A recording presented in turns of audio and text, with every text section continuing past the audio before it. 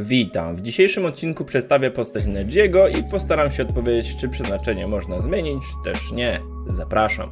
Standardowo jednak oto najlepsze komentarze poprzedniego odcinka, a to są moi wspierający, których przeznaczeniem jest dawanie mi hajsiwa.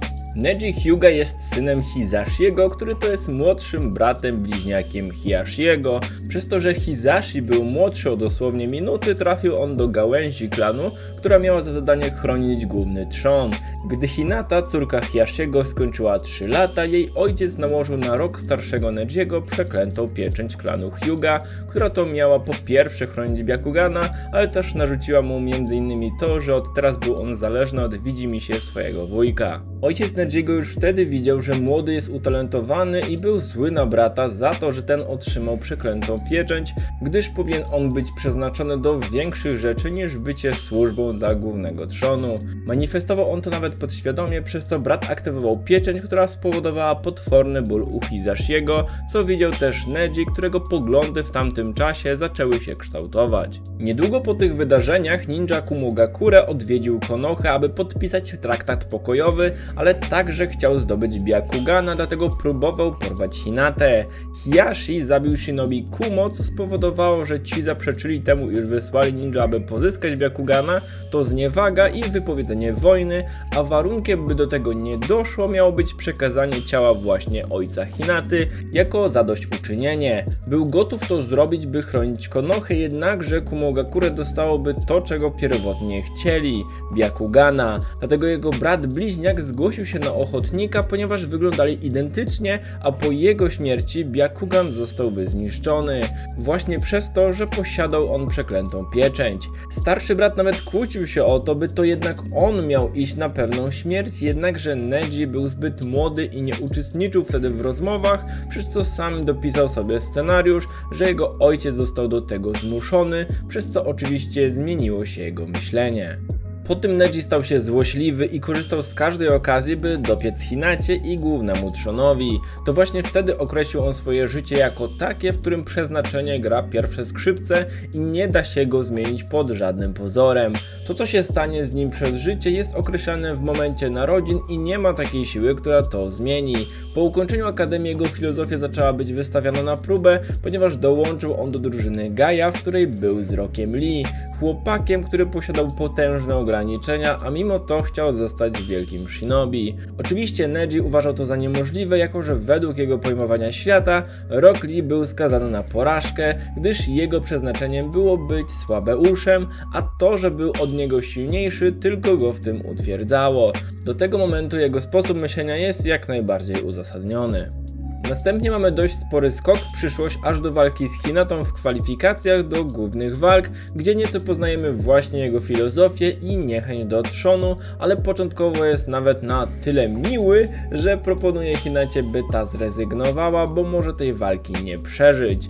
Miły to niewłaściwe słowo, bo on dosłownie niszczył ją psychicznie, no ale w sumie mówił prawdę. Hinata oczywiście nie ma żadnych szans w walce ze swoim starszym kuzynem, ale używa przeciwko niemu własnych słów, twierdząc przy tym, że ona nie ma umiejętności, była gnojona przez ojca z tego powodu, ale to Neji ma smutniejsze życie, na co ten wpada w szał i był gotów ją zabić, jednak Jonini go powstrzymali. Hinata tak czy siak od wcześniej zadanych obrażeń jest w stanie krytycznym, a Naruto, poruszony jej działaniami, postanowił złożyć obietnicę, że pokona Nejiego i jakby inaczej, okazuje się, że po kwalifikacjach właśnie z nim będzie walczył w finałowym etapie. Miesiąc po eliminacjach Neji staje naprzeciwko Naruto, który nie ma z nim żadnych szans, jak się okazuje, ale słabością Byakugana jest to, że nie jest on w stanie rozróżnić klona od prawdziwego Naruto, przez co Blondasowi udaje się jakkolwiek walczyć. W tych odcinkach ponownie jest dużo mówiono o przeznaczeniu, że Naruto jako idiota nie ma szans wygrać z geniuszem, jakim jest Neji, ale tak naprawdę nie jest to walka na umiejętności, a znowu na przekonania, ponieważ Naruto, mimo że poznał historię Nejiego i zrozumiał, dlaczego jest jaki jest, uważa, że się myli, ponieważ on sam jest przykładem człowieka, który wytrwał, pomimo że wszyscy go skreślali. W ferworze walki w końcu Neji już myśli, że wygrał, natomiast Naruto użył podstępu i pokonał go, kopiąc pod nim dół. Na koniec jeszcze tłumaczy mu, że jego filozofia życia go tylko powstrzymuje. Po przegranej Nejiego jego wujek Hiashi przyszedł do niego, żeby naprostować historię, którą pamięta Neji, czyli to, że jego ojciec sam zgłosił się na ochotnika i oddał życie za wioskę, klan i brata z własnej woli. Sam wybrał swój los.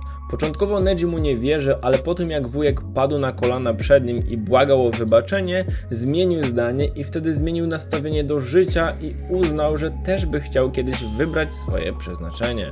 Po tym Neji nie ma jakoś szczególnie ważnych momentów, aż do walki z Kidomaru i cóż, tę walkę wygrywa, pomimo krytycznych obrażeń był w stanie zabić Kidomaru i pokazać nam swoją zmianę w rozumowaniu, gdzie wierzył, że Naruto uda się sprowadzić Sasuke, tak jak sprowadził Nejiego na inną drogę życia. Po tym wszystkim zostaje on sprowadzony do wioski i uleczony i później w pierwszej serii występuje on kilkukrotnie w fillerach, ale w jego historii z ciekawych rzeczy, choć tak naprawdę skopanych, zostaje jeszcze jego śmierć. A więc na czwartej wojnie Neji wraz z Hinatą i Hiashim chronią Naruto, jak i innych sojuszników przed atakiem 10-ogoniastego. Gdy Jubi zwiększa ilość wystrzeliwanych pocisków w Naruto, Hinata broni go własnym ciałem, ale Neji wskoczył za nią, tym samym oddając życie za Hinatę i Naruto. Neji, zanim jeszcze umarł, zaakceptował to, że to jego ostatnie minuty życia i powiedział m.in. to, że Naruto nie może się teraz narażać, bo jest odpowiedzialny za wiele innych osób, a także zrozumiał motywację swojego ojca, czyli jak to jest zdecydować o tym, by umrzeć za swoich przyjaciół. I choć to w skróconej wersji może brzmieć fajnie, to prawda jest taka, że w samym anime jego śmierć wyglądała bardzo sztucznie i niepotrzebnie. Jednakże odchodząc od tego, czy było to dobre czy złe, możemy zadać sobie jedno zajebiście, ale to zajebiście ważne pytanie. Czy Neji zmienił swoje przeznaczenie? I cóż, tak naprawdę punkt widzenia w tym przypadku zależy od punktu siedzenia. Nie zamierzam tu być obiektywny. Moim zdaniem Neji ani jego ojciec nie zmienili swojego przeznaczenia w rozumieniu takim, jakim przedtem kierował się Neji. Ogólnie nie wierzę w przeznaczenia, ale jeśli uznamy, że przeznaczeniem Nejiego było chronić trzon klanu, a jest to uzasadnione przypuszczenie, to dokładnie to zrobił na końcu swojego życia. Oczywiście, że przedtem działał przeciwko Hinacie, bo był na nią rozgoryczony i choć prawie ją zabił, to finalnie nie miała żadnych negatywnych konsekwencji z tego powodu poza kuracją, ale ostatecznie oddał za nią życie, będąc żywą tarczą, którą miał być tak jak jego los chciał. Ktoś może powiedzieć, że to wybrał sam, ale wtedy nachodzi mnie kolejne pytanie, a mianowicie, czy przeznaczenie aby na pewno kłóci się z wolną wolą? Ponownie, moim zdaniem nie. Według mnie zawsze można powiedzieć, że przeznaczenie istnieje, jako że nie wiesz jakie ono jest. To trochę tak jak coś się stanie, a później ktoś mówi, a wiedziałem, że tak będzie. No fajnie, tylko że po fakcie każdy może tak powiedzieć, więc po śmierci danej osoby można powiedzieć, że jej życie miało takie, a nie inne przeznaczenie, bez względu na to, co by zrobiła, ale przecież nie jesteśmy w stanie poznać innego scenariusza. Kojarzy mi się to z opisami znaków Zodiaku, gdzie wszystko jest napisane w ten sposób, żeby pasowało do każdego, chociaż trochę. Skoro nie jesteś w stanie określić, czym jest twoje przeznaczenie, to może ono być wszystkim. Tak więc gdybym teraz umarł, a jestem najbardziej znany z tego, że nagrywam filmiki o Naruto do internetu, to ktoś by mógł powiedzieć, że taki był mój los, ale za 10 lat mogę robić coś zupełnie innego, od choćby sadzić marchew i już nagle zamienia się moje przeznaczenie na świecie. Jeśli jednak ktoś w nie wierzy i uważa, że zna swoje przeznaczenie, to może do niego podświadomie dążyć. Wszystko jest kwestią poglądów. Ja nie wierzę w przeznaczenie, bo nie da się go poznać przed lub w trakcie życia, więc dla mnie to tylko puste słowo. Tak dla kogoś może być to cały światopogląd, no i okej, jego sprawa. Nie daję jasnych odpowiedzi, nigdy przed tym odcinkiem też się nie zastanawiałem nad tym. Daję po prostu powód do refleksji i uważam, że autor chciał nam pokazać, że jakiejś ścieżki byś nie wybrał, to i tak jesteś z góry spisany na to mistyczne przeznaczenie, tak jak Neji i jego ojciec oddali życie za trzon klanu. Fani Nejiego mogą się oburzyć, że jak to nie przedstawiłem tutaj w sumie całego Shippudena, ale prawda jest taka, że Neji praktycznie znikł przez całą tą serię i nie miał jakichś nowych przemyśleń. Po prostu z gardzącego słabeuszami typa stał się top 1 fanem Naruto Uzumakiego, w którego wierzył całym sercem. No przepraszam, ale ja to tak widzę, a teraz przejdę do jego umiejętności. Jego zdolności niestety były olane tak jak cała jego postać, ponieważ Neji nie pokazał zbyt wiele poza tym co na początku. Był nazywany geniuszem nawet jak na standardy klanu Hyūga, a jako że był tylko w gałęzi, to był ograniczony jeśli chodzi o nauki zaawansowanych technik tego klanu. Jednakże nawet bez instrukcji udało mu się samemu wydedukować jak one działają i nauczył się ich. Hiyashi nawet wierzył, że pomimo bycia samoukiem, Neji przewyższy wszystkich innych Hyūga, którzy kiedykolwiek istnieli. Także pod koniec pierwszego Naruto Hiyashi w końcu zaczął trenować Nejiego i jako jedyny został Joninem po timeskipie. Opanował także 3 natury czakry: ognia, wody i ziemi. W kwestii Byakugana mówiło się, że jego jest szczególnie potężny nawet wewnątrz klanu Hyūga, ale miał oczywiście słabości takie jak martwy punkt, o którym wiedział i starał się go wytrenować tak, aby się go pozbyć, jednakże mu się to nie udało, a zamiast tego wyuczył się tego, by emitować czakrę wokół tego obszaru, aby mieć możliwość wyczuwania nadchodzących ataków. Także dzięki temu dojutsu potrafił zobaczyć system przepływu czakry i 361 tenketsu. W pierwszym Naruto zasięg jego Byakugana obejmował zaledwie 50 metrów, a w Shippudenie już ponad 800.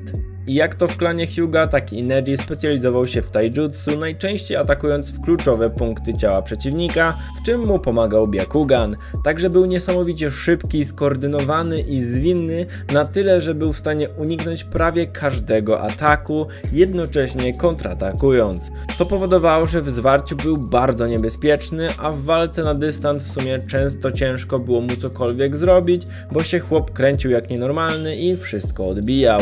Jego juken był na tyle dobry, że już jako młodziak był w stanie wyrządzić poważne szkody narządom wewnętrznym przeciwnika i to zaledwie kilkoma ciosami. W Shippudenie później też pokazał zdolność uwolnienia czakry ze swoich tenketsu, co dało mu możliwości walczenia na jakikolwiek dystans, gdzie przedtem było to u niego poważnie ograniczone. I to w sumie już jest tyle. Nigdy nie przepadałem za Nejim, dlatego że jego przemyślenia do mnie nie trafiały, jego osobowość szybko została zmieniona, a to, że mówiono na niego geniusz, nie pokrywało mi się z tym, co widziałem. Okej, był silny, ale no nie wiem, po prostu bardziej mnie jarało, jak Hinata odpaliła 2 lwy z czakry w walce z Painem, niż cokolwiek, co pokazał Neji. W każdym razie, co wy myślicie o jego przeznaczeniu? Finalnie je zmienił, czy niekoniecznie? Dajcie znać w komentarzach. Zapraszam na moje mniej lub bardziej martwe socjale. Nie zapomnijcie lajkować, dać łapkę w górę i polubić ten filmik. Cześć!